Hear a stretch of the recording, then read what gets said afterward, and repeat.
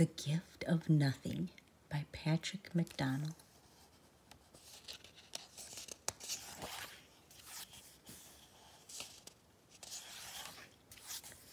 It was a special day,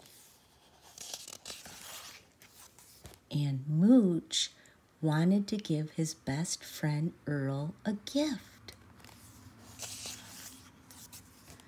But what to get him?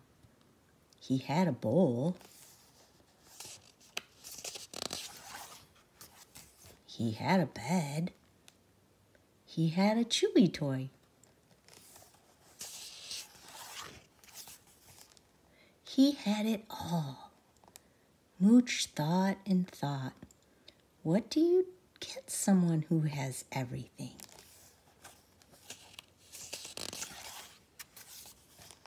Nothing. He would give Earl the gift of nothing. But in this world filled with so many somethings, where could he find nothing? Mooch often heard Frank say there was nothing on TV. But as far as Mooch could tell, there was always something on TV. Blah, blah, blah, blah, blah, blah, blah.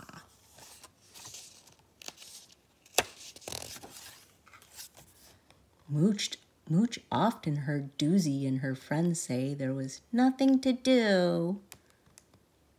But as far as Mooch could tell, everybody was always doing something. Millie came home from the store and said there was nothing to buy. So Mooch went shopping.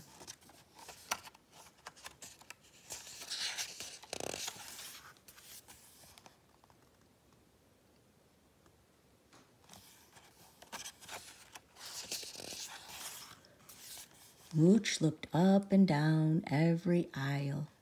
He found many, many, many somethings. The latest this, the newest that. But as far as he could tell, nothing was not for sale. So Mooch went home and sat on his pillow and just stayed still, as cats often do. And not looking for it, he found nothing.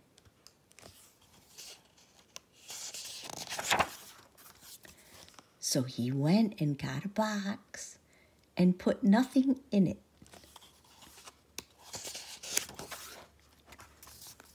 Then Mooch thought, maybe Earl deserves more than this. So he got a bigger box. Now that's plenty of nothing.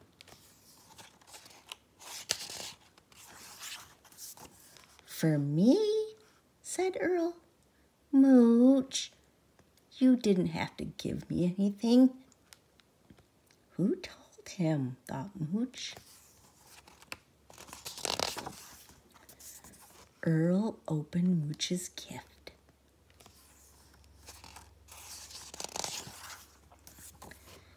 There's nothing here, said Earl. Yes, said Mooch, nothing. But me and you.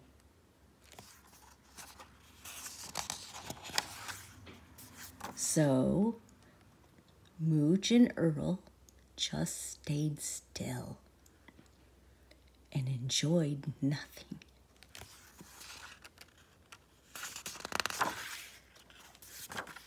And everything.